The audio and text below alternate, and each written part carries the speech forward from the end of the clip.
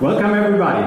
I'm really happy to see so many people being interested in history on swing dancing, and to my left we have Peter Winquist Loggins here, not only teaching with Katja this weekend, but also giving a 45 minutes history talk, 45 minutes, maybe a little more, let's see, on swing dancing, or especially I choose that topic, how swing parties in the 1930s really were in the USA. I mean, for sure, what we have today everywhere in Europe as swing parties is not what happened back then. And I would like to clear up a little misunderstandings around that. And I think we have the perfect guest here. So please applause for Peter. Thank you.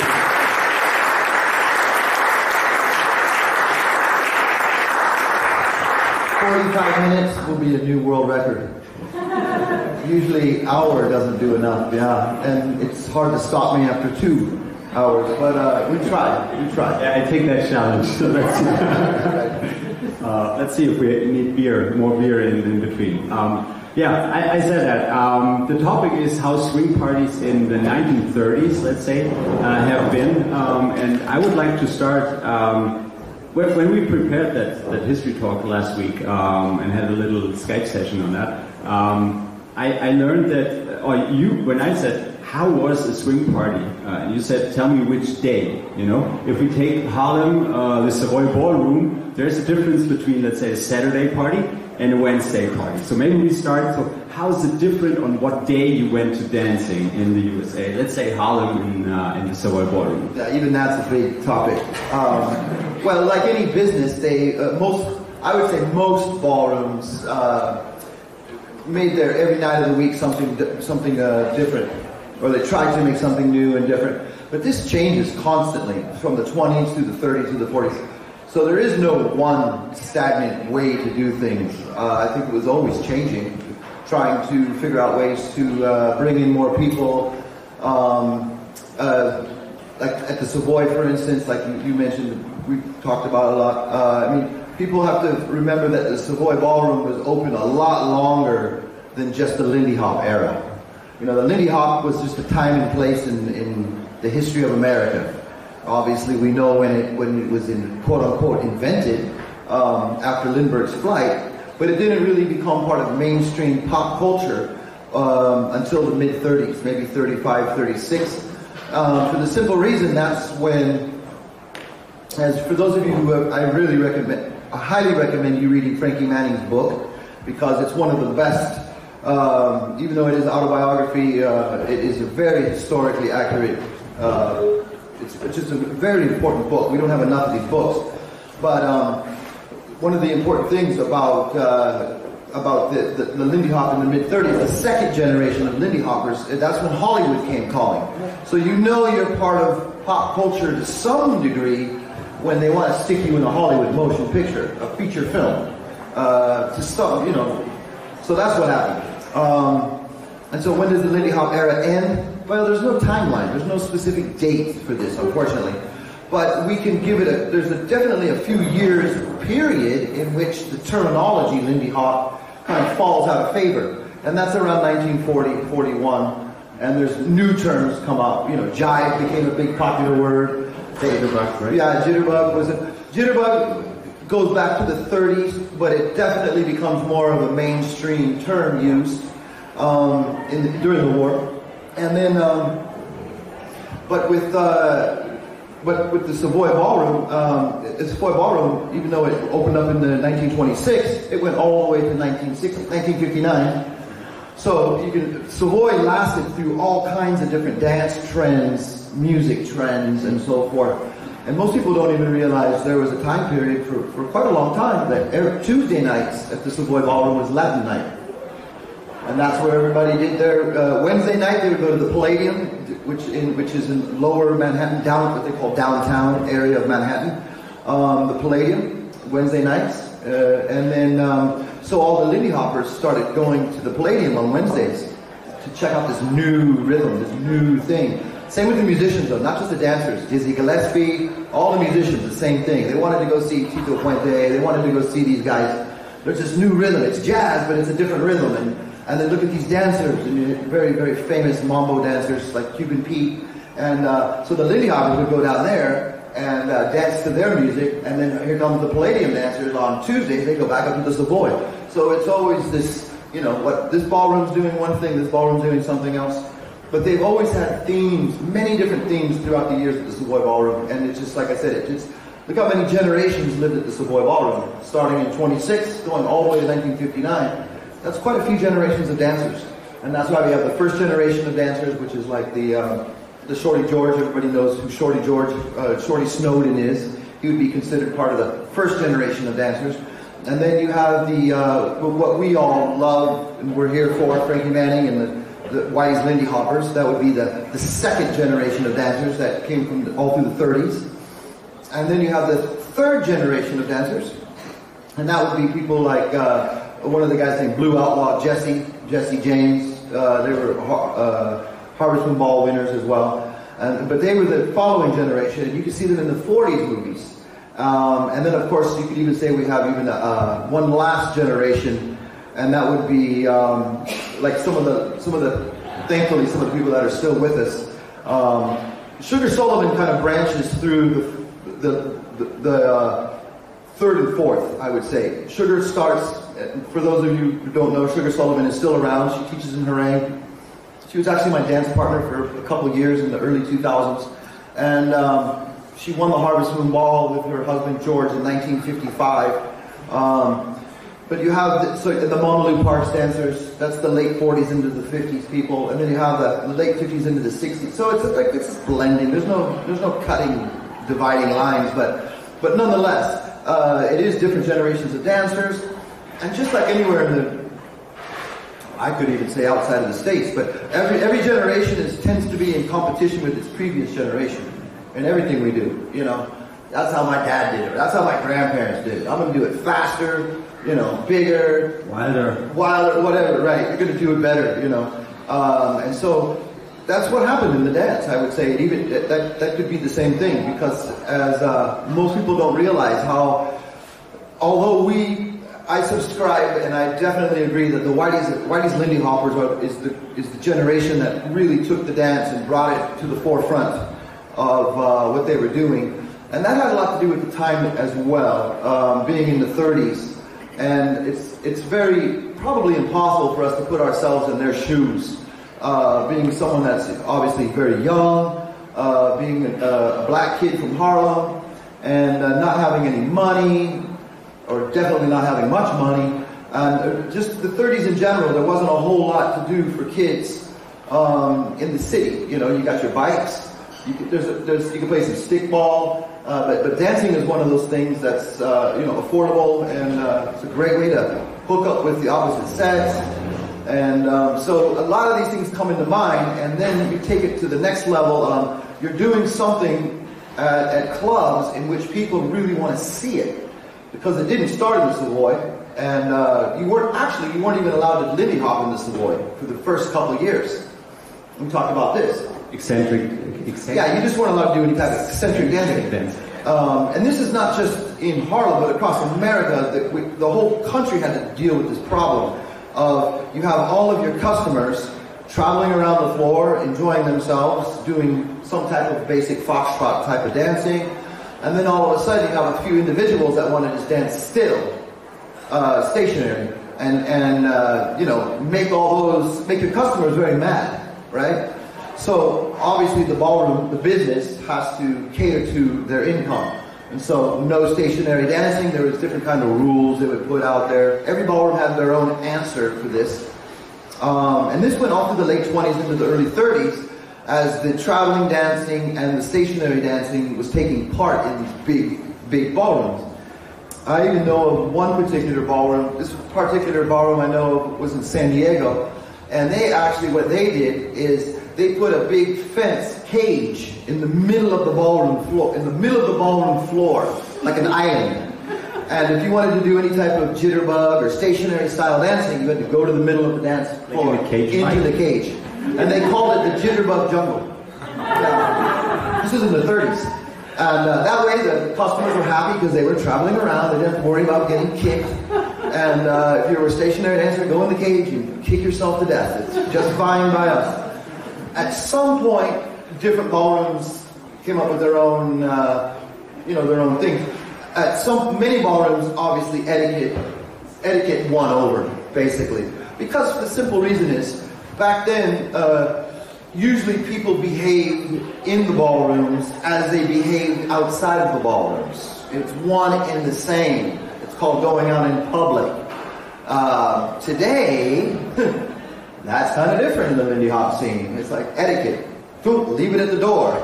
Go kick everybody. Today is a very different time period. Yeah. Back then, no.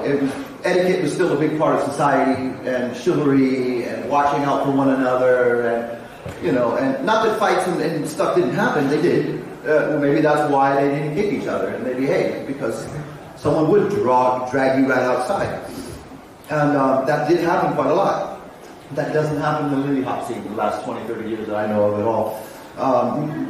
Maybe we are onto something here. I was expecting that you would agree that Saturday night, for example, would be the perfect night for all the Lindy Hoppers that we know. You mentioned some, Frankie Manning, or Miller, all their friends. But you said no, not necessarily. It was called tourist night. Yeah, that's the opposite, and that's still today. Yeah, even all the way up to the 90s. Yeah, Saturday night was the night you don't want to go to the Derby. That's where I'm from, Los Angeles, and we had a very nice place called the Hollywood Derby, which is it's a historical place, a historical landmark place. It's a bar, club, and place for bands to play. But it's very, very nice. It has a dress code. You wouldn't go there with a t-shirt and jeans. They wouldn't let you in. But it was just a nice place to go. And it started in the early 90s, and it was 7 nights a week. And but Saturday night is the night you avoid, because that's the tourist night. That's the night everybody goes out to dance, swing dancing, who's never danced before, and you're never going to see them again. They're just, hey, let's go swing dancing, okay. And they show up, and there they are, drink in hand, on the dance floor, giving it a go. And God bless those people. They paid the bills. We dance circles around them. We need those people. The more tourists we can have that are out to visit dancing, the better. Even if they're not coming back. So what? It creates ambiance to have a few extra 100 people in your clubs. And like I said, they're paying the bills. And they're not coming back. That could be a good thing, And the cool thing about the tourists was they don't take anything personal. They're just out to have fun. They saw this is the truth. The truth is they saw the movie Swing Kids, 1994. I'm going to go swing dancing. That's what started it, right? But then, as you know, there was a lot of follow-up movies all through the 90s. The Mask, Swingers, all these movies where you see little. And so that kept those Saturday nights just packed of tourists coming to swing dance for one night, never to see them again. And so that's what you get. Obviously, in the 30s, people were a little more in touch with partner dancing, so it wasn't that bad. But yeah, that's the night where it's going to be really, really crowded. You might not have the space that you want or need to dance. So you better go on a weekdays night? Correct. Okay. Yeah. And there were also really nice bands playing, right? I mean, on our parties, usually Saturday night's a big party where the best band plays. Yeah. That was different back then. Yeah, well, that's where you also had your house at places like the Savoy Ballroom, and there's a few other big ballrooms that they would have a house band, but then because they didn't have DJs, they also had to have another band go on when they take a break. So it was kind of like this back and forth between the bands, and so that's where you have the Savoy and the famous house bands. I can't remember how many house bands with the Savoy, but I would say about 20 ballpark area, 20 house bands. But the most famous is obviously Chick Webb. And then whoever wants to be on the stage next to them. And so that's where they also started the band battles as another way to get people to come and check it out. We're going to have a battle of the bands, Benny Goodman versus Chick Webb or Duke Ellington, the big names usually. And were they really battles? Yeah, some people took it. I think some musicians and band leaders took it more serious than other band leaders took it. But there wasn't actually technically a winner. And for the simple reason that the newspapers would come out and they would write who they believed was the winner, and that wasn't always what the dancers would say. So the real winners was all the dancers. Let's just put it that way, which is the same as today, right? But there was some one-upmanship for sure. Some bands really did try to really actually battle and try to make the other band look bad. But most often it was pretty friendly. But there are some weird stories of musicians putting interesting objects in the other band's musician instruments, for instance. Oh yeah, there was some. Banana and the trumpet. Yeah, one of those things, exactly. Yeah, there was some of that, but not much. Most of it was friendly battles. We talked about this a little bit, yeah. And one of the things I mentioned was the fact that most people don't realize that most of the successful big bands, we have the Artie Shaws, the Benny Goodmans, the Duke Ellingtons. Everybody looked up to Chick Webb a lot, and it wasn't just because of he's the house band at the Savoy, and he did a great job of playing dance music, but also they felt sorry for him. Here's a guy that was born crippled, you know, and he obviously didn't have a very fun life being in the physical health condition that he was in. So there was a lot of felt a lot of sorrowfulness for the guy, and so they really put him up on a pedestal. It's like they worship Chick for many reasons, you know, like. And so my point of this is I can't really see as anybody going to the Savoy Ballroom, that's like the king of swing, let's say the Benny Goodmans or the Dukes, and actually wanting to really kick Chick Webb's ass. It's like, no, we want to respect that guy. This isn't a, you know, so that's number one. They love the guy way too much and respected him too much to actually battle him seriously. It's kind of like playing, I don't know, it's like playing some game with your kid. You know, you're not just going to whoop your kid's ass. He's 5 years old, you know what I mean, over and over and over again. That's not cool, right? Your kid's going to hate you. So of course you let your kid win. That's what, you know, and it's a balance of knowing when to let your kid win to keep the game going, right?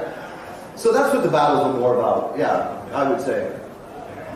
So they had really nice light music all night long. What happened on the dance floor? I mean, we touched that topic a little earlier. If we look at the dance party tonight, probably there are most of the people dancing Lindy Hop, some people dancing Balboa, some shag, some doing solo stuff. So that's all night long, and then in a later night it's getting a little slower, I guess, and then maybe it's getting a little bluesy from the music. So that's today. How was that in a Savoy? I mean, not everybody was dancing Lindy Hop, right? Right. Not at all. Well, if you think about the two bookends, the beginning of the Savoy and the end of the Savoy, in the very beginning of the Savoy, the whole ballroom was always traveling, whether it's slow or fast, it's just traveling. And at the very end of the Savoy, when they closed it, everybody was pretty much stationary. That's the rock and roll era. The traveling means the dance right. in one direction around the... Right, foxtrot and so forth, right. But again, it would depend on the night and the bands, because obviously people are going to dance to the bands, and whatever the bands are playing is what you're going to respond to. And then they're going to put certain bands on certain nights, right? One of the bands I mentioned to you is the not Casaloma, but the Guy Lombardo. Guy Lombardo and his Canadians. Probably one of the most popular bands in the history of all big bands and dance bands. And probably most of you probably never even heard of him. Because he played sweet music. He didn't play hot music. He played social dancing music. That's it. Social dancing music. And he was Louis Armstrong's favorite big band. So I'm just going to put that out there. He was Louis Armstrong's #1 favorite band. Now here's a guy that started the band in 1919, I think it was. But the band went all the way till 1977. This guy had more #1 hits in 30 years than all the bands put together. Like, he's number one, year after year after year after year. No one can touch this. Because that was, to me, that bands like Guy Lombardo, or what we would call sweet music, or what most people call sweeter music, is, even though it's not the stuff you particularly like, you want that hot stuff, I know. You want that Fletcher Henderson and that Chick Webb and Count Basie, and you want that hot stuff. But that's a minority of the population of Americans. That's the kids, that's the younger people want that hot stuff. The rest of the country, millions, want the sweet stuff, the normal stuff, the stuff that they can just relax, hold your husband or wife with, and just enjoy the ride around the floor, and maybe even have a talk while you're dancing. And that's why Guy Lombardo was so famous, because he did it his own way, nobody told him what to do, and all of a sudden people really loved what he was doing. And so that's one of the things Louis Armstrong said, man, nobody told, this is a guy that did it his own way, and he stuck to it the whole time. And look how successful he was. And it's just not, but let me be clear, this was not for old people. If you're 16, 17 years old, you also want to talk and hold somebody in your arms, even if it gives you butterflies in the stomach. Still, that's a pretty special moment to grab somebody that you're infatuated with, let's just say, and stare at each other with love bubbles. Like just walk around the floor to the music. You know, this was the number one most important reason to dance ever, and will always be the most important reason to dance ever. The minority becomes a sport, you know, where you just want to work on things, you know, like we do today. It's kind of more sport. So the idea of Guy Lombardo was very important because Frankie talks about him in his book. He broke the Savoy Ballroom attendance record by thousands and thousands. Nobody ever came close. And yeah, and then it wasn't that long after, he did another concert in Chicago, and it was a ballroom where he did well over 20,000 people. Like, Count Basie's lucky to get 2,000 or 3,000. You know, so just put that into perspective how important Guy Lombardo is. Another interesting thing is in the late 30s, when you had the very first generation of jazz collectors, historians, and so forth.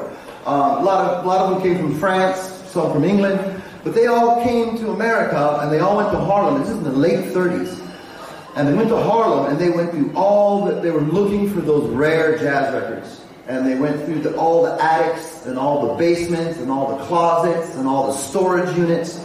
And all these collectors would find is damn Guy Lombardo records. Like, where's all the cool hot stuff? No, everybody wanted Guy Lombardo. This white dude from Canada. And the best way I read about it, there's a book, I recommend it too for everybody too. It's a really good book on the subject, kind of, and it's called How the Beatles Killed Rock and Roll, believe it or not. What? Yeah, How the Beatles Destroyed Rock and Roll, something like this. And they talk about the fact that we've taken things from history, these novelty, very rare gems, whether it's that individual blues musician that lives in the middle of Alabama and his name happens to be Blind Lemon Jefferson, you know, and we pull him out of the woods and we put him in a studio, we record him, and then today we think of this as like, wow, everybody must have been just listening to this guy because he's so great. When in fact nobody's ever heard of him. He was just this one guy in the middle of the swamps. But it took one nerd to pull this rare gem. So we've taken all these novelties and these rare gems and these very special things and special people and special music, but we've turned it into like it was all mainstream. And it wasn't. That's the thing. These were all very, very rare things that we're all celebrating today. And but the truth is, Guy Lombardo is what it was really all about. And the best way I can describe it is, it was the background music of those times. It was the background music. It's the music you went to work to. It's the music you went to the train to. It wasn't necessarily the thing that you looked at and focused on and studied, but it was always there. And so for that reason, maybe it wasn't that special because it was always there, you know. But I can't stress enough how important that was. And then also you have the recording industry really skewing everything for us as well. And this is the sad part. This is the real sad part, is you have bands like, in the Roseland in New York, in Manhattan. You have the big ballrooms in New York, by the way, would have been the Savoy Ballroom, the Abaddon, the Glen Island Casino, and Roseland, so Savoy, 4 of them. And at the Roseland, that's where Fletcher Henderson was the house band for a large part of the 1930s. And his trumpet player, Rex Stewart, talked about this a lot in his autobiography. And he talks about them battling this other band named Gene Colgette's band. And the Gene Colgette band, for those of you who don't know, was a white band. And it was the band that Bix Beiderbecke was the cornet player, Frankie Trombauer on saxophone. Just really good quality musicians. Well, the problem is they had a battle between Fletcher Henderson and apparently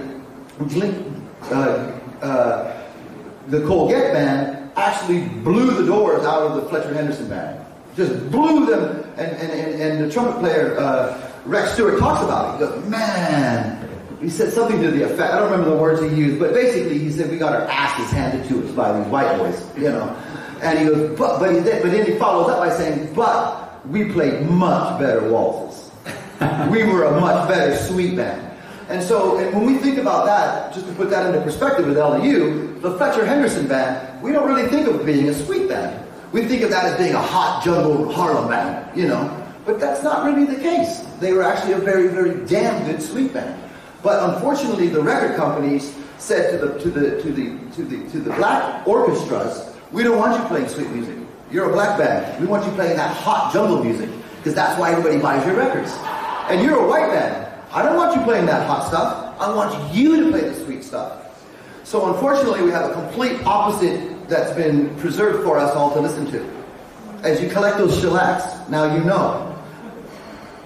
Everything's been rearranged for you, unfortunately, because of the record labels. Not that they don't do that today. They do in a different way, but everything's been really skewed for us, so we really don't know. And obviously the first question is, what? You guys play waltzes? Yeah, they love waltzes. Man, and that's one of my favorite quote is, jazz music is not a time signature. Jazz music is many time signatures. It can be 2/4, 4/4, 3/4, 6/8. Waltz is the king of jazz. It starts with waltz. Where do you guys think the two-step comes from? It comes from the waltz. Everything we do comes from this waltz. Why do we dance in this position? The waltz. What's the king of all? I would even say the waltz is the king of all street dances. If you think about it. I mean, it was for over almost 200 years. It was done in the dirt by peasants in their boots. It took at least a couple hundred years before the upper echelons decided to make it into something it's not, right? Or now that we all think it's, you know, this fancy ballroom Viennese waltz. No, it took hundreds of years before that. And so it really was the king of, in a weird, odd way, the king of street dancing, because for 200 years it was done literally in the dirt. Both in a hand graft like so, and then they adjusted it to make it more appropriate, apparently. And that's where you get the lead hand with the one hand, and not just two hands hanging onto each other. But it's a really important part of America's story, the story of America's social dance, because it really does start in the 1800s, post-antebellum, which is after the Civil War. Up until that point, all the dances we were doing were all inherited from over here. Primarily French, but a lot of British dances, and a lot of those dances we just renamed them. Just gave it an Americanized name, like the Virginia Reel, for instance. It's actually a very old British dance, but we just renamed it. It's obviously not a partner dance, but it's a contra-style dancing. But it wasn't until around the 1860s that we shed away from us the old world concept of dancing. Up until that point, believe it or not, everybody, you actually kind of inherited how you dance. You didn't get to just pick how you dance, you silly individuals. No, you got that from your parents, you got it from their parents, you got it from their parents. You have to behave a certain way and act a certain way and move a certain way. But we shed that away in about the 1860s, and so you actually could be an individual, and you can in fact do it however you want, and we're not going to punish your parents. It's kind of one of those things. And but still, we're still doing a lot of the old world dances, the mazurkas, the shotsies, the polkas, of course. Most of the ballrooms in America, you guys have to understand, that were built all through the 1800s, were built by the German immigrants for polka dancing. They didn't become swing dance ballrooms for 50, 60 years sometimes. A lot of those ballrooms were all for polka, especially all through the Midwest, from Minnesota all the way down to Arkansas, all through the Midwest. Many polka ballrooms. But then what happened was, all of a sudden, the dos temps showed up. There's a dance called dos temps. It's a style of waltzing. Dos temps, obviously, 2 steps. Actually, 2 tempos is what that really means. But it was translated into 2-step. And then you start singing, and we know this because we have all the dance cards. And in the old days, you were told what dances you're going to do ahead of time when you walked in the ballroom. You'd either get it in the mail ahead of time, or you got it presented to you. But you had a card. And oftentimes you could open it up and it had all the dances there that you're going to do through the night with the blank spot, and that's where you get your partner to sign in there, so I remember who I danced with for that number. And in the beginning it had all these weird dances, but then slowly here comes the dos temps and then the mazurkas, and then slowly but surely all the dances start to disappear, and dos temps turns into 2-step. It says 2-step, and by 1890 about, depending on where you are, you would have almost all two-steps and all waltzes. That's it. It really literally shed away a lot of those old dances. And again, it depends on where you were, because in the Midwest, in the rural communities of America, you hung on to some of the older traditions longer. It's the same as language. Language is in the big cities. Everything moves much faster in the big cities. Whereas in the countryside, everything's a little more outdated and old-fashioned. And so that's kind of what happened. And so you had the two-step, and then of course, as we learned the Peabody today, which is an early teens dance, but it's a one-step, and the one-step becomes a phenomenon starting in the very early part of the 20th century. And then by 1910, it's very dominant. And there's plenty of different, like I mentioned in the classes, there's a lot of different one-steps, of course. But it all becomes two-steps and one-steps and waltzes. And any of you who have ever been to New Orleans, you already all know this, but in New Orleans, all the New Orleans jazz bands, they still play waltzes. They never stopped. They kept playing waltzes all the way through. In the teens they played waltzes, the 20s, the 30s, the 40s, they've always played waltzes. Because that's what they do. It's like I said, and you never know. The funny thing about the New Orleans bands is you never, they mix it up so much. They might play a song that you're all very familiar with. I don't know which one, but let's just pick one off the top of our head. Canal Street Blues. Well, you might hear them play that song, Canal Street Blues, tonight, and they might play it in a nice, like a nice, slow, bouncy tempo. But then the next night they might play it faster than hell. Just frantically fast. But then all of a sudden you hear the third night they play it in a waltz. And it's the same damn song. And that's the improvisational nature of jazz coming out of New Orleans. You never play this. You never play the same song the same way twice, even if you wanted to. It's impossible. We're too bored up here. Let's play this song. Hey, Bill, what tempo do you want to play it at? They're always playing it differently and so forth. And that all changed in the 30s with the swing era, where everything became standardized. Everything was like the best way to explain swing music is to be honest. For myself, is to really think about it like this. Most people didn't understand jazz in the very beginning. And the simple reason was the collective improvisation. And the best band to use as an example is the original Dixieland Jazz Band. Or we can think about bands such as the band that Louis Armstrong played with in the early 20s. I'll think of his name in a minute. Yeah, thank you. And then you also have the trombone player too, Kid Ory's band in the early 20s. And all these guys, if you listen to the recordings, it's this collective improvisation. And what I mean by that is everybody's improvising at the same time. The clarinet, the trombone, the saxophone, everybody's playing like their own thing. And at that time period, we didn't understand it. What I mean by we is, the main population of people. It was just too much going on. We were not born and raised in this cultural thing. But it wasn't until the late 30s that you had people like Bill Russell and these jazz academics or jazz historians really sit down and listen to it and go, wait a minute, listen to what these guys are actually playing. The trumpet's playing the melody, that's called the root note. The clarinet's kind of meddling around him, just doing whatever, but he's playing the third, and then the trombone is kind of filling up the spot with these loud things in the background. That's the fifth. When they play together, that's a chord. How is that possible? These guys don't read or write music. They're playing by ear, and they're doing this on the fly, improvising at this tempo. How is it possible to do this? This is so advanced. It's insane. How does this work?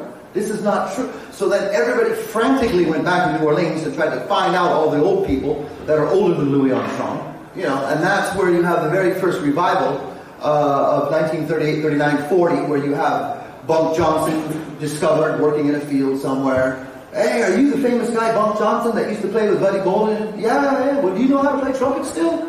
Yeah, if you buy me some teeth and buy me a new horn, maybe I can still play. These people had quit. And so he put together bands with these old players. And you had like George Lewis on clarinet and just these incredible players from the teens and 20s who never got their day in the light in swing music, right?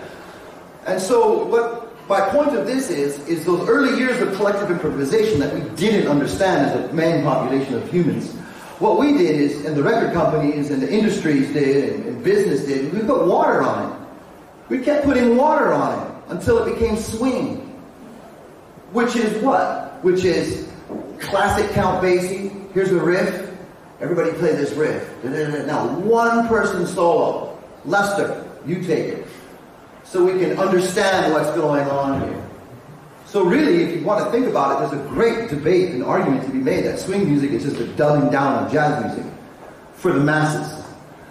Which I hate to say, but it's very true. If you're any kind of musicologist, it's all laid out there for you to go look at. It's like, wow, they really did make it simpler and simpler and simpler. Because this is why I like the 20s so much, because the 20s was such an exploratory time period for the dance bands. You had this collective improvisation stuff going on with the small New Orleans bands, but then you had the bigger bands doing dance arrangements. You had Tin Pan Alley songs. And so the band leaders were trying to make the music exciting for the dancers. So there's changes, rhythm changes, there's breaks, there's these weird solos. Some stuff is great, some of it's horrible. But it's all experimental, trying to find out what works, what do people like. And that's the 20s. That's why you find the most brilliant stuff in the 20s. And you find a lot of the most horrible stuff in the 20s too. It didn't work out. But still, they're trying to invent.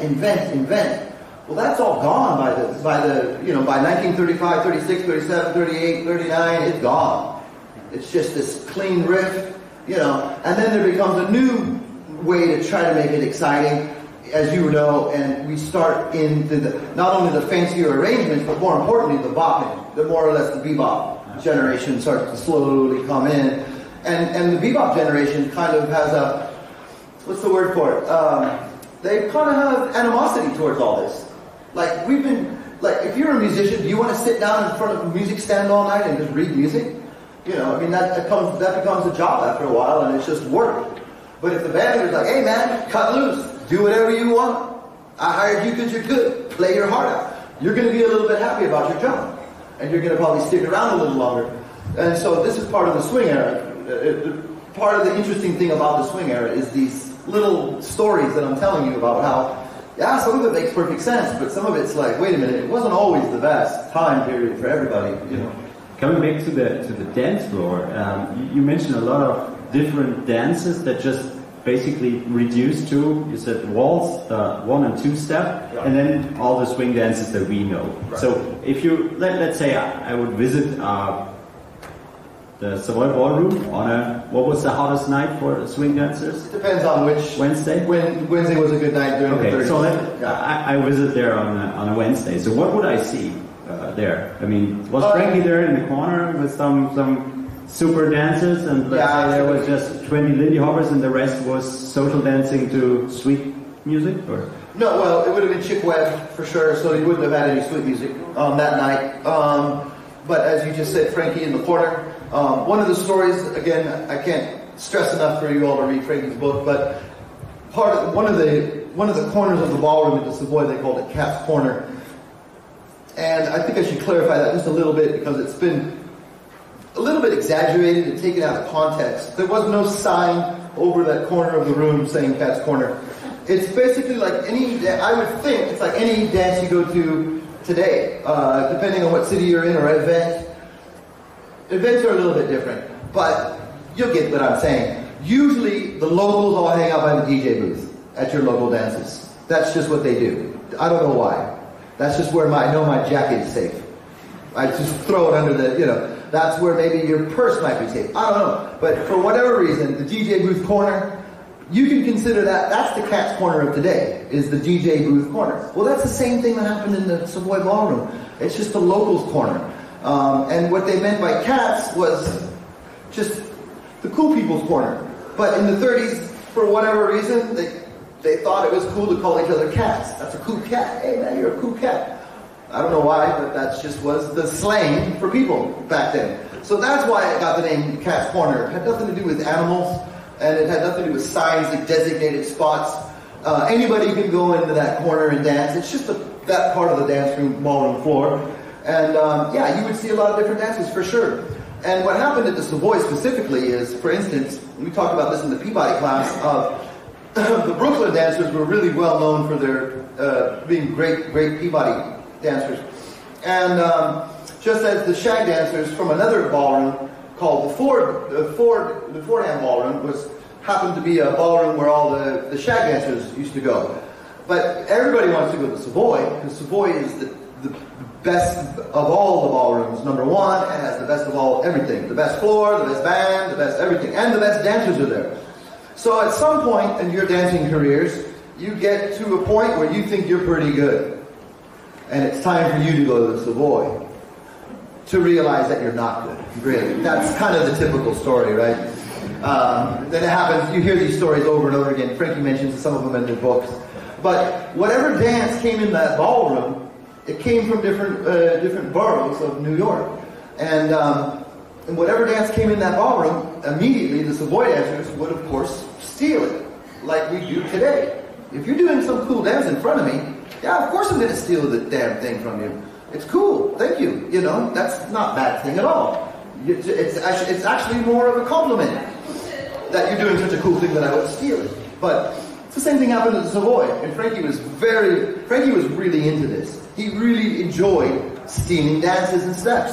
And so the Peabody dancers would show up. Well, Peabody is now a Savoy ballroom dance, you know. The shag dancers would show up from the Fordham ballroom. There comes, and Norma Miller, she called all the white shag dancers, she called them the wide-legged shaggers. The wide-legged shaggers. Because that's what they called the Arthur Murray shag, or what you guys call the collegiate shag today. They call them the wide-legged shaggers, because they lift their knees up so high, and they're so wide-legged. And they make fun, and so the Savoy dancers would make fun of them. Because there were Savoy dancers that did do shag, but they did the 8-count shag. And they didn't lift they kept it more sophisticated and more of a shuffling type of a step. And so yeah, and then often they would even change the names of the dances. So all of a sudden, something like the Peabody, they started calling it. They call it like the Savoy Walk, for instance. Blues dancing, they actually called it ballrooming. You know. And again, every generation of Savoy ballroom dancers, they didn't call it the same thing as the previous generation, so it's really confusing. And what percentage of the whole ballroom? I mean, there were a few thousand people dancing. I think if it was really crowded. Well, no. How many people were dancing? You can fit a couple thousand people in the Savoy, yes, but not on the dance floor. Not wasn't people. That's another imagination, a thing that's been stretched. Because when I first started dancing, I would go to Frankie lectures and Frankie talks and all. And, yeah, the Savoy ballroom was a whole block long, a whole block wide, and da da da da. Well, come to find out, most ballrooms were a block long and a block wide, because that's the size of a ballroom. It takes up one city block, and depending on what city, of course, there's going to be a discrepancy in measurements because they're not all the same. But no, there was a normal sized ballroom. The biggest ballrooms, no, there was the Savoy Ballroom in Chicago was a big ballroom, way big, maybe 5 times bigger. It was so big they couldn't fill it and it went out of business. So there's much bigger ballrooms than the Harlem Savoy. But of course I don't know specific percentages because this is the fluctuating. Every song is going to fluctuate differently. Like I said, it's impossible to know. But we do know for sure that, you know, when Chick played a hot number, the majority of the ballroom was swinging out or trying to. You know, when Chick played a down slow number, nobody was Lindy hopping. Because back then, Lindy hop was a specific tempo. And what I mean by specific tempo, I don't mean specifics as in the BPMs, but it was very specific dance you do to certain rhythmic feelings. But as soon as it gets down to a certain slow tempo, now that's where you hold each other. And you're either going to travel, or you're going to rock in rhythm, or you're going to do this ballrooming thing I mentioned, which is just, all ballrooming was just think about a Lindy Hoppers couple trying to mimic a slow ballroom dancing couple. That's all it is. But they just happen to be really, really good dancers. So it looked pretty okay, you know. And that's the only reason that they, you know, because they made fun of ballroom and, you know, like standardized professional ballroom dance. They make fun of that, you know. We can do that, and they take it, and we're going to do it our way. And so, and that's something me and Katya always carry with us through our classes, and we always share that. I don't want you to do this Peabody like a ballroom dance. I don't want you to do this blues like a ballroom. I want you to do it like, I always use the same words Frankie does. Do it like a Lindy Hopper would do it. You know, which means do it however you want to do it. Be yourself. Don't try to standardize what you're doing and turn it into something that it's not, which is ballroom. And I mean, there's just nothing credible about ballroom, to be honest with you, in the first place. To make everybody look the same in order for you to judge them. It's just a stupid concept. You must have a bored-ass life to do something like this, in my opinion. Because you're not doing it for the music anymore. You're doing it for the frame. I understand the movement and you know, and trying to fit in the mold that you're not meant to be in. That's a very disciplined thing to do and a lot of practice, but I can think of more fun things to do than that. So the percentage thing is very difficult to say, but for sure there's times in where the whole ballroom is swinging out, for sure, absolutely.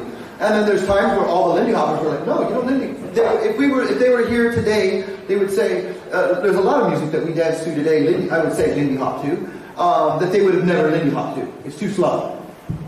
This is a song for us to hold one another to. It doesn't have the excitement, you know. And it gets to the point. It gets to the whole damn argument or debate on what is Lindy Hop and what isn't Lindy Hop, you know. And every old timer had their own answer to that, you know. But one of the best ones was Frankie's son, Chaz, who many of you know Chaz Young. He's still around. He gave one of the greatest answers. He goes, when they asked him, what is Lindy Hop to you and what isn't Lindy Hop to, you know, Chaz, and this is on a panel discussion, and Chaz goes, you know you're seeing Lindy Hop when it makes you stand up and start clapping. That's Lindy Hop. And everyone's like, wow, that's a deep answer, man. Whoa. Because it doesn't always make me do that, you know. So that's one of the great things, you know, and then like you were saying earlier about what would happen when you walked into the Savoy. Norma talked about this. When you walked into the Savoy Ballroom, actually you'd walk upstairs, but when you looked across the floor, you immediately saw Frankie. Immediately, in a whole ballroom, there's Frankie. Because he's the only one dancing horizontal to the floor. That was his style, that was his thing, that was his shtick. That was him as an individual. He was the only one that did that, you know. And there was a time in 1939 where there was a large contingency of younger up-and-coming dancers trying to mimic and copy Frankie. And so you did have, for a short time, everybody trying to, younger people trying to copy Frankie for a short time. But that only lasted, like I said, part of the season in 39 that Norma remembered vividly. But other than that, no, everybody's absolute individuals.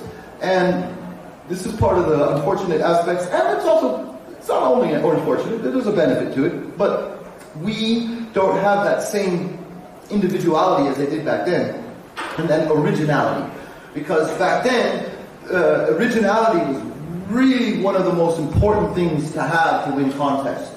It was very, very important to be different and original and do something completely weird and different.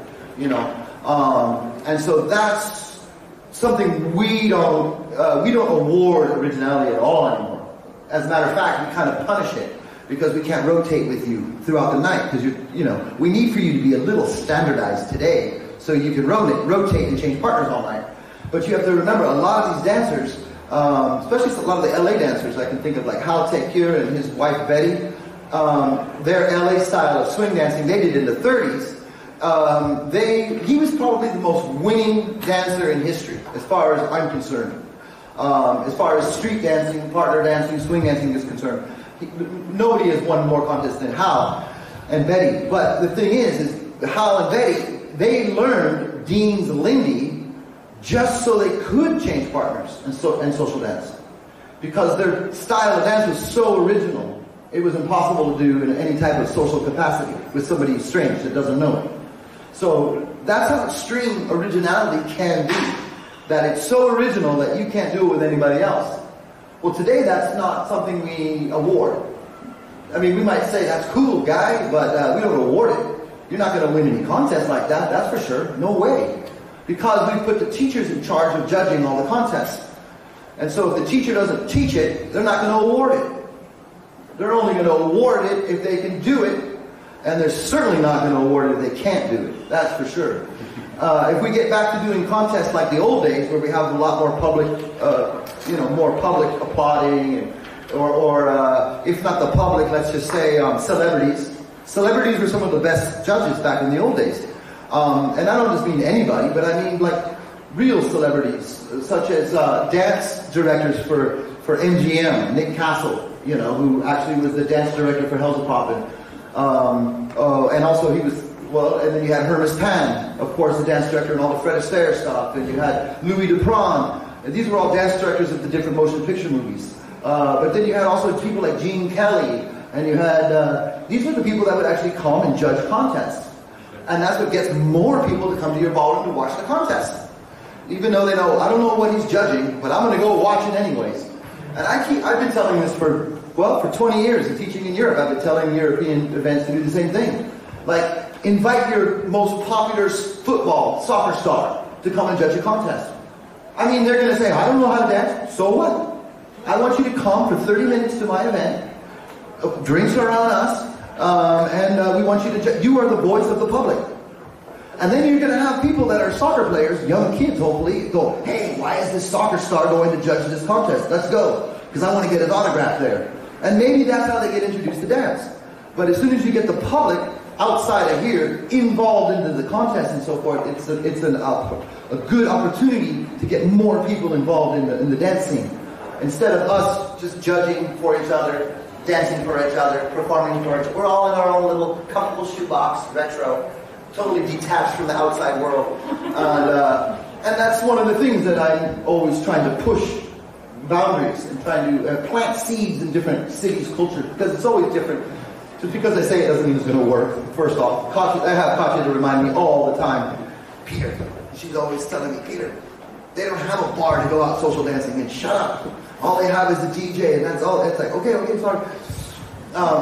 So I have a good person, a good, perfect teammate for that, but to teach me the reality of the real world.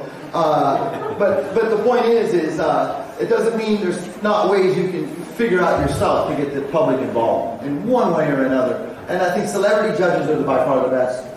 Of course, there's going to be that argument, but then you're going to do a bunch of stupid stuff and you're dancing to win. Well, you're right. Guess what? The Lindy Hop has a lot of stupid stuff that I love. Slow motion, itching, the Dutchman.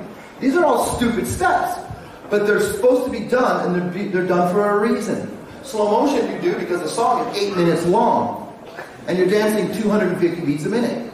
Slow motion will save your ass. And it might win you that contest too, because everybody else is huffing and puffing, and all of a sudden you're the only couple out there doing this slow swing out. So the judges see that, they're like, oh, that's so cool. Same thing with itching. These are moves that were done for a reason. You know, the Dutchman. Whenever you see somebody do, or some people call it the candlestick, some people call it, you know, the one where you put your follower up and the feet go in the air. Right. That one's meant to be done in one situation, and only one situation. And that's when you're in a contest and the whole ballroom floor is filled. And you're in the middle of that ballroom floor and you want to be seen. Up goes your follower's legs. That's how you get seen. When you see people do the contest today where you have 8/8 each, 8/8 each, 8/8 each. Yeah, somebody goes out for their 8/8 and does a Dutchman. It's like, wait a minute. Why are you doing that move when you have a spotlight? That move is supposed to...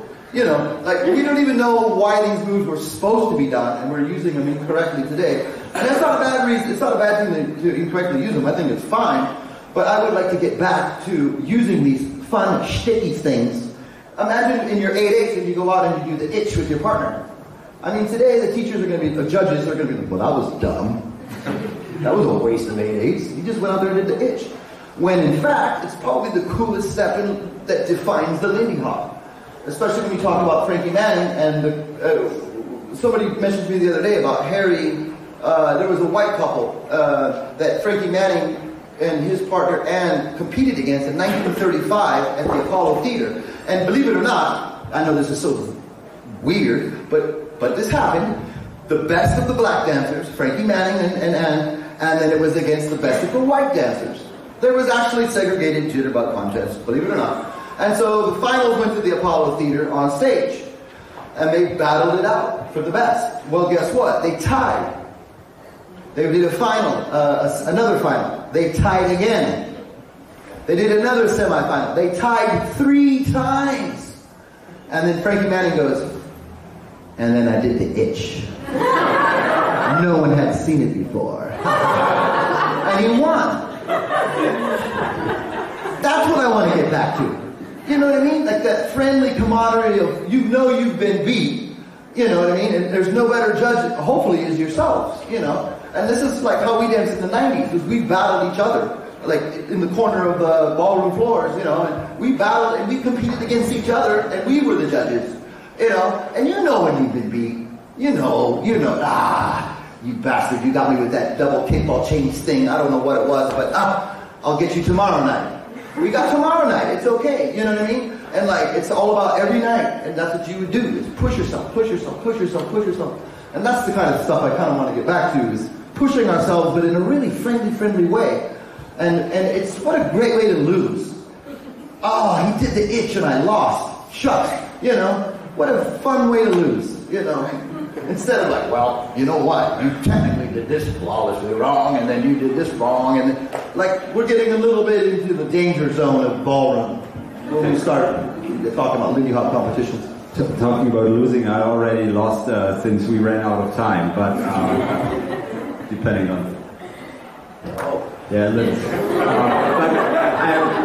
On the ballrooms, maybe we have 5 more minutes to touch. For me, very important topic that I would like to hear about. But are there any on the boy ballroom and the big ballrooms and how they happen to be? Are there any questions of you in the audience? How was the dress code back then? Oh, it depended on where you were. It depended. In the Savoy Ballroom, total dress code. You had to have a jacket. Absolutely, you had to have a dress code. And no, actually, believe it or not, at the Savoy Ballroom, no same-sex dancing. Yeah. But you have to also keep in mind, the Savoy Ballroom was breaking down barriers in other ways, it means. And the most important one was the racial barrier. So they couldn't cheat in they couldn't risk other things, right? So, but that's a very, very good question. But yeah, there's a scene, The Spirit Moves. The Spirit Moves is a documentary, for those of you who do not know. It was filmed around 1951-52, and we've talked about this. It's been on the subject a lot lately for some reason. Basically, there was no cameras allowed at the Savoy Ballroom. No filming, no cameras. No filming cameras. And Mira Dean, who immigrated to America, she was a Russian ballerina who fell in love with jazz dance and Lindy Hoppers and all that. She really, really wanted to film in the Savoy Ballroom, so she made a deal with the Savoy. And they said, okay, if you set your camera up and don't touch it, you can do it. And that way, the people that want to be in front of the camera can be in front of the camera. But everybody else can avoid it. And so that's the deal. And you can see scenes in The Spirit Moves from this camera. And there's one epic particular scene where 2 guys start dancing together. And you can see the ballroom, the bouncer, and they're in a jam circle kind of a thing, right? Oldest trick in the book. If you're going to do something naughty, you do it in a jam circle and make it really tight so people outside can't see it. It's the same with the kids today doing their little bump and grind shit. They just start a really tight, small circle, and the parents watching the dance, they have no idea what's going on in the middle of that jam. But you can see the bouncer break through the people, like physically break through people, all the way to the 2 guys, and physically break their arms apart. You can see it in The Spirit Moves. It's on YouTube. This scene is on YouTube. But it's just showing you, the locals dancing too, who are also obviously flaunting the rules, so to say. So, yeah, but dress code, always a dress code. That wasn't even an option or question back then. We didn't need that back in those days. When you left the house in a respectable manner. That's just weird today, right? I want to wear my Crocs. I wear Crocs in public today, everybody, all right? At home. I can't believe I just said that to the public. Shit. That's between us, you guys. That's between us. Yeah, you cut that out of the video. I don't wear Crocs. Are there any further questions?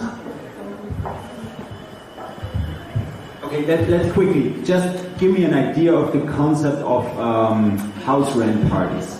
I want to touch the topic of blues dancing. You know, we talked about that. So tell us about the concept of house renting parties, what music was played, and how that idea was. House rent parties, yeah, they took all kinds of different shapes and names and so forth. But basically, it's just a way to you're going to throw a party in order to make money so you can pay for your rent, right? So it's about, you want to do as much as possible to bring people to your apartment to have a party. So obviously you want a good band, right? Some kind of good food, of course, and of course alcohol. And then you're going to charge something at the door, usually 25 cents or something like that. But you want to charge enough, like I said, so you could pay for rent. In the South, we had fish fries. Same thing as a house rent party, but it was called a fish fry. Yeah, because obviously we don't have apartments in the South. You're in it's a totally different part of the country. But nonetheless, and so this is where it kind of stems from. But the blues part, that's at the very end of the parties. That's not the normal part of it. There's no such thing as a blues party, like in what you're saying. But yeah, it was a regular house party, a regular dance party. And the musicians played party music, like correct, hot swing music or even sweet music. Absolutely, yeah. And if you can read a lot about. If you start reading more and more about 30s autobiographies and biographies of musicians, especially the more older musicians like Pops Foster and so forth, you read all about these private parties all the time, and all the time. Anyways, yeah, they party, they eat, they drink, they get drunk, and then like parties. I hope today, by 2, 3, 4 in the morning, it starts to get a little slower, and then everybody starts looking around the room on who looks good at this hour. Everybody at this hour because you're drunk, and yeah, and then that's where it kind of happens. Yeah, and of course they didn't use the term blues back then, as you know. Frankie called it the grind. And and I only would say this because Frankie said it, but that's where he would put his girl up against the wall, and that's where they dance against the wall. But it was all very sexual. It was very sexual. It wasn't a sport like today or whatever. You know what I mean? It wasn't blues means different things in every country and every city. So I have to watch out what to say here. But yeah, there's some cities. In America, for instance, that blues means one thing, and then there's different cities in America where blues means another thing. They're both right, to be honest. They're both correct, and they're both wrong at the same time. But yeah, some scenes are all about leaving a little bit of room for baby Jesus between you and your partner. And then other scenes are like, nah, body to body. It's always body to body. And of course, there's like today, I suppose, and I don't go to many blues events. I have been and I have taught at blues events, but not many. And but yeah, it was a whole different thing. But back then, in the 30s specifically, house rent parties, no, you're trying to find out who you're probably going to go home with tonight before it gets any later. It's 2 o'clock. You know what I mean? It's 3 o'clock. Wow, everyone's getting really beautiful looking. By 4, woo! You know, yeah. Sometimes you're lucky, sometimes you're not. But that's a typical house rent party pertaining to the concept of blues dance. And again, you can read about this in Frankie's book. But it means different things in different, like I said, it means completely, and house rent party is specifically a party that's meant to make money to pay for rent. There's plenty, the majority of private parties were not out to make money for rent. They were just parties to party, you know. And that's a whole different thing. And one last thing I want to end with, one of the great dancers from Los Angeles, Venna Archer, she's one of the, what we call the Big Four, the Ray Ran dancers in Los Angeles.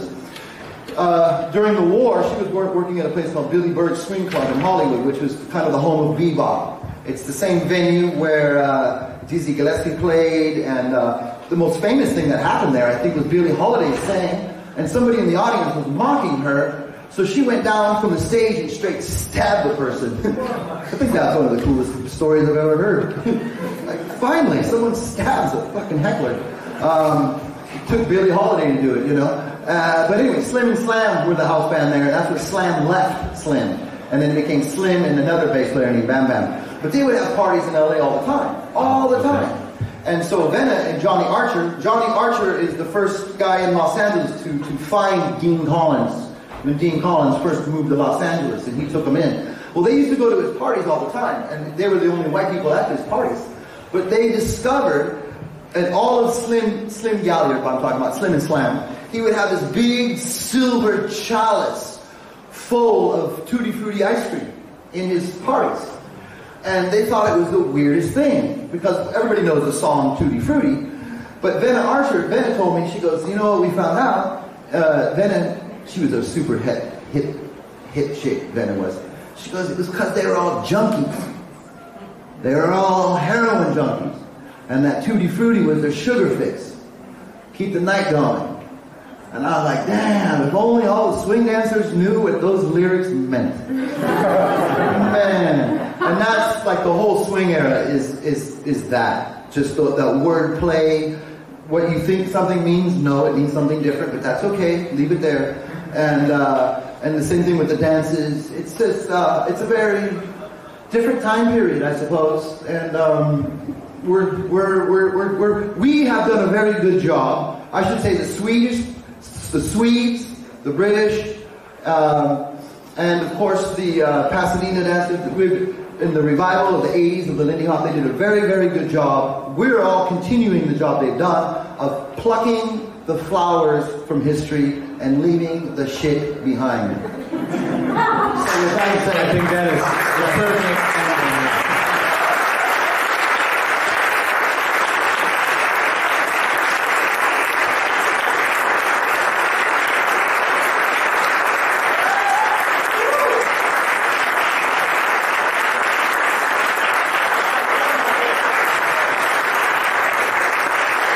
If any of you are interested in history stuff, or just nerds like me, or maybe you want to start researching your own little avenue of dance or music, you can find me on, of course, Facebook with 2 Bar Break. That's my group, 2 Bar Break, Dance History Group, and I have a page called 2 Bar Break that I just put weird stuff up on. But the group, I do share all my historical stuff that I come across in my night researching. And many YouTube videos under that name. Yeah, right? and also So 2 Bar Break YouTube. Check that out. Yeah, absolutely. Okay, Peter, thank you very much. Thank you guys, I appreciate it. Yeah, I could